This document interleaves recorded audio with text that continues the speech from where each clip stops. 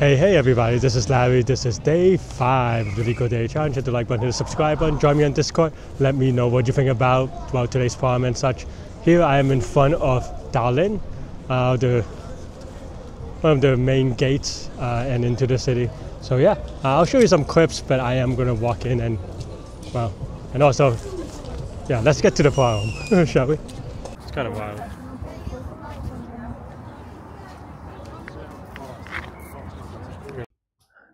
Hey everybody, yes, I'm still in Tallinn. Sorry for the late video, my apologies. I do these in the morning now because I'm traveling, right? And because otherwise it would be like 3 a.m. or something. I don't know. And today I had to get out of the apartment early, so it is what it is. Today we have 790 Domino and Tromino tiling. Why does it look so funky? Let's refresh. Okay, there we go. Yeah, I think I have a pretty good video on this last time because probably because this is one of those problems that I've solved a couple of times, but only twice. But the reason why I say it like that is because I do remember this problem like way when, about, I don't know, 20 years ago now, say, when it was new to me, dynamic programming and this idea and this concept. And then it's and it is definitely one of those things where, like, oh, you really do see things, right? Yeah, first things first, let's go to the mod. It's also one of those things where I'm not, I'm traveling right now, right, as y'all know, so it's harder for me to draw stuff, so it's a little bit unfortunate. But let me make an attempt. It's gonna be a poor attempt, but let me make an attempt to put it. But the idea here is that there are really only two ways of, two different states, right?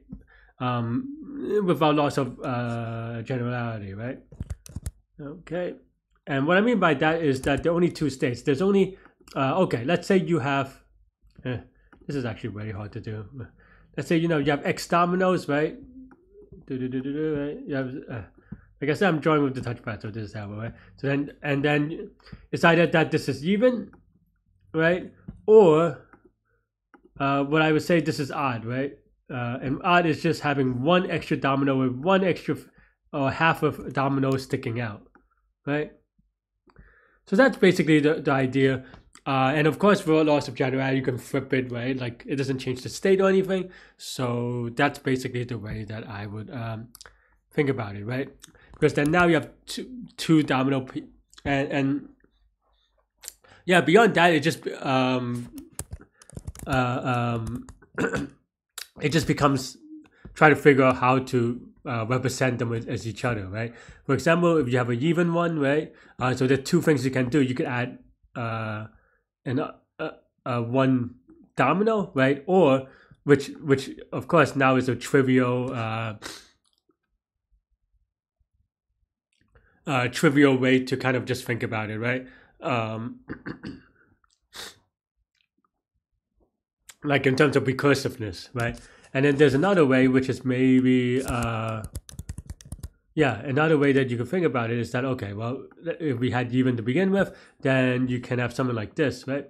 There's one way, right? So it looks something like this. So you have two dominoes, but vertically. And the reason why, I mean, you could kind of do another state, but it's a little bit weird, right? Because you can also have just like, one domino and then have this as a different state. But of course, there's only one way to fit the second domino, which is why you are able to do this, right? Because one implies the other. There's no other way to do it without leaving a hole. So that's basically it. And then the third way, of course, is just something like this, right? And as you can see, I am just enumerating it, and this is just using a what's it called? Tromino, right? And of course, there are two ways to do this. One is this way, and then the other is like, flip on the vertical axis, right? So that's basically kind of the core idea behind this, and you can also iterate this same thing, but for the other one, right? So let's say you start out with this. And then there's only two things you can do probably, right? One is just adding a thingy, right? So that now it looks like this. But then now this is another one with one sticking out, right? And then the other one is just using a trinomial, which now becomes maybe I call it like even, right? Even and odd or something. Even being that it's just even, and then odd is just that it's an odd thing sticking out, and that's basically the idea. I mean, of course, it's easier said than done because it's very, it's very easy to make mistakes on these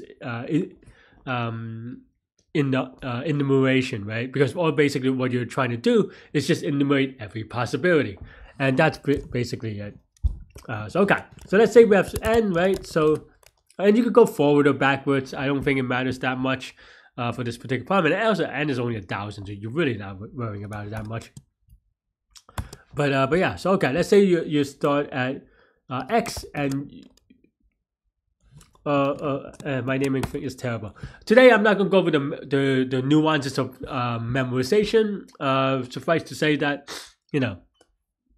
you can memorize, and I'm not going to go over dynamic programming either. I've been out all day. It's really cold and I'm really draining my energy, but I want to just get this out.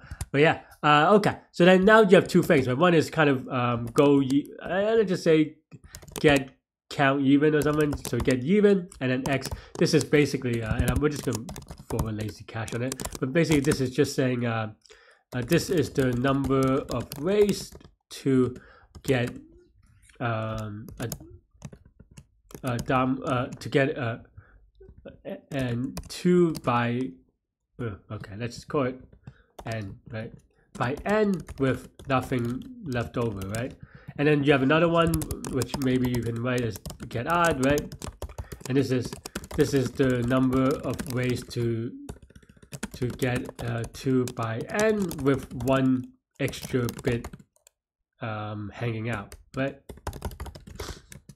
Let's do the even first, and base case is pretty straightforward. If n is equal to 0, then we return 1, right? Because there's only one way to do 0 leftover things. And then now, as we said, we can do, let's say, get even of n minus 1. That's one of the we can maybe even just label these, which is what's it called, one vertical. You go to this, right? 2 horizontal is equal to get even n minus 2, right? You can maybe add an if statement here if you like, but we can also just write if n is less than 0, just return 0, right? So that means that if it's 1, then it doesn't go, right? And then the other case is, what was the other case? Oh yeah, and then Tromino, Domino, Tromino, I don't know. It's really confusing, but okay, but you get the idea, right? And then this is just, you go to get odd of n. As long as you're consistent, this should be good, right? Because I think this is n minus 2, but it has one thing sticking out, so there should be n minus 2. But you have to be consistent about it. It's not that hard, but you just have to be consistent with your definition and then how you implement that definition, right? That's what I mean by consistency. And that's basically the even function, right? And we're going to start off by getting even of n, so that's where we will return. We'll just mod it anyway, just for fun. And then get odd, as we said, there are only 2 ways to get it, but base case is if n is less than or equal to 0, then we return 0, right? Because if you have 0 things and 1 sticking out, then then you have a thing sticking out, and that's not a valid case. Otherwise, then now we have oh, I lied about this one. I think this is 2 times this, right? Because basically it's the one, it's the one where you rotate it, right? So that you have 1 sticking out on top and 1 sticking out on the bottom. Anyway, so yeah, so whoops. I mean, I think I drew it that way, but then I just forgot about it. It's very easy to forget. It's very easy to mess up, as I said. Okay, so yeah. Now, let's just say we have 1 vertical, right? And for this, there's only one way, right? Because this is get odd and minus 1, right? And there's only one way because you know where the bit is, the extra bit is, right? So you don't try to do both of them. You only try to do one of them. And then now the other one is Tromino, which is also there's only one way to do it, so it's going to get even n minus 1, right? That's what I mean by you have to be consistent. So as long as you're, as long as you're consistent about it, then the answer will come to you with respect to whether this should be n minus 1 or n minus 2, right? Because now, if you just think about it, then you have n with one thing sticking out, then you subtract the thing sticking out, and then you just retract one domino, right? So that's why this is it. And I think that's enough for me to give a spin. If I had, hopefully this is good. It looks okay for these two cases. I'm going to YOLO submit. And yes, okay. It's a little bit slow because whatever. There are actually more maths you can do, but this, I mean, I think this is the most general way to solve it because it is just enumerating it, right? So there are probably ways you can optimize for it. And you can even doing it bottoms up, right? And then space optimized, right? And I urge that if you really want to prove that you understand it to yourself, then definitely do that. But for me, good call it a night. Thanks for watching. Stay good, stay healthy, to good mental health from here from Talon. I'll see y'all later and take care. Bye-bye.